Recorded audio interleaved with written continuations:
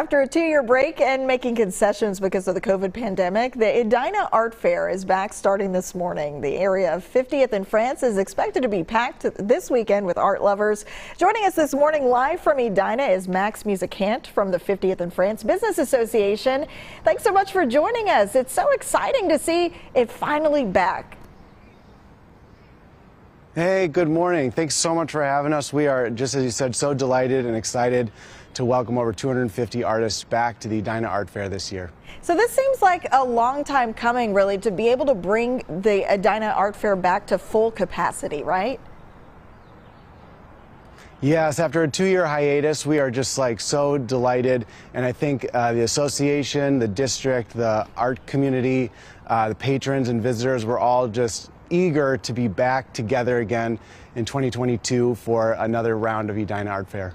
And it's going to be so amazing to walk around there. I see you have some of the art right behind you. Can you tell me about some of the pieces we're seeing? Yeah, absolutely. This is artwork from our featured artist, H. Ward Miles, who comes to us from the Indianapolis area of Indiana. And we chose her as our featured artist because of her art really embodies and is inspired by community and bringing people together, and really works and plays off our theme this year of the art of community. And we know that art brings people together, and there's also the craft of bringing people together, and the Edina Art Fair is all of those things. It's a wonderful time for us to come together as a community, enjoy and support the arts, and it's something I know that we've all been craving during these last 2 years of COVID. That is so true. Just being able to get with people you care about and experience something like the art fair, even just to bring it back in full capacity. I'm sure it means so much. Can you talk a little bit about what this will mean for that area of 50th and France, for businesses there, just to have all that traffic this weekend?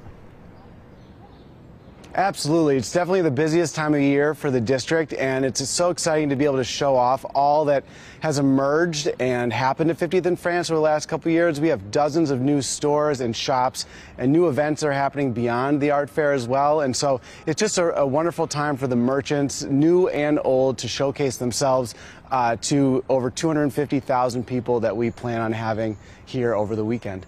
And right now we're looking at some of the pictures from previous events. So many amazing pieces there to check out. With 200,000 people or more there this weekend, how do you make sure something like this runs smoothly?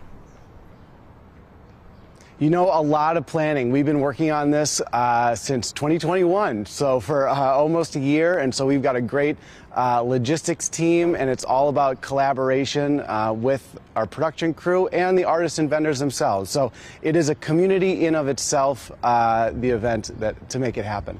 Well, the art of the community. Thank you so much, Max, for joining us this morning. And I know it's going to be exciting down there this weekend, getting to see all that foot traffic and all of the folks getting to experience and take in all of those wonderful pieces. I appreciate you joining us today. The art fair runs through Sunday. We have more info available on our website, of course. Thanks for joining us today, Max. Thank you so much, and see you there. Yes, absolutely.